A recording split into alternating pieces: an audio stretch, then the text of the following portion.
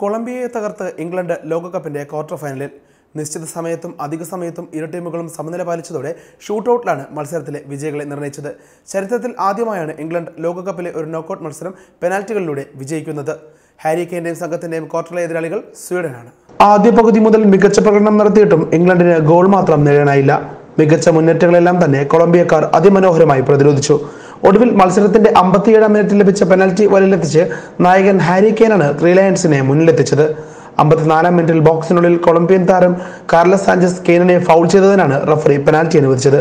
മത്സരത്തിൽ ഇംഗ്ലണ്ട് വീണ്ടും ആക്രമണം തുടർന്നെങ്കിലും ഗോൾ മാത്രം അകന്നു നിന്നു. കൗണ്ടർ അറ്റാക്കിങ്ങിലൂടെ തിരിച്ചടിക്കുക എന്ന ഗെയിം പ്ലാനാണ് കൊളംബിയ പരീക്ഷിച്ചത്.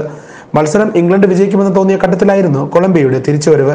ഇഞ്ചുറി ടൈമിന്റെ 3-ാം മിനിറ്റിൽ ലഭിച്ച കോർണർ കിക്ക് യാറിമിന ഹെഡർ ഗോളിലൂടെ വലയെത്തിച്ചപ്പോൾ ഗാലറിയിലുണ്ടായിരുന്ന കൊളംബിയൻ ആരാധകർ ആനന്ദ നൃത്തമാടി. മത്സരം അധിക സമയത്തിലേക്ക് നീണ്ടു.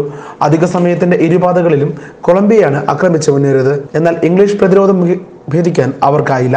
ഒടുവിൽ അനിശ്ചിതത്വങ്ങളുടെയും ഭാഗ്യനിർഭാഗ്യത്തിന്റെയും പെനാൽറ്റി ഷൂട്ടൌട്ടിലേക്ക്. ചരിത്രബോധമുള്ള ഓരോ ഇംഗ്ലീഷുകാരന്റെയും നെഞ്ചിൽ തീ ആളിക്കത്തുന്ന നിമിഷങ്ങൾ.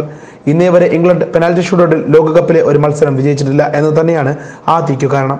കൊളംബിയയ്ക്കായി ആദ്യ 3 കിക്കുകൾ എടുത്ത ഫാൽക്കോയും കാഡ്രോഡോയും ലൂയിസ് മൊറീനയും പന്ത് ലക്ഷ്യത്തിലെത്തിച്ചു.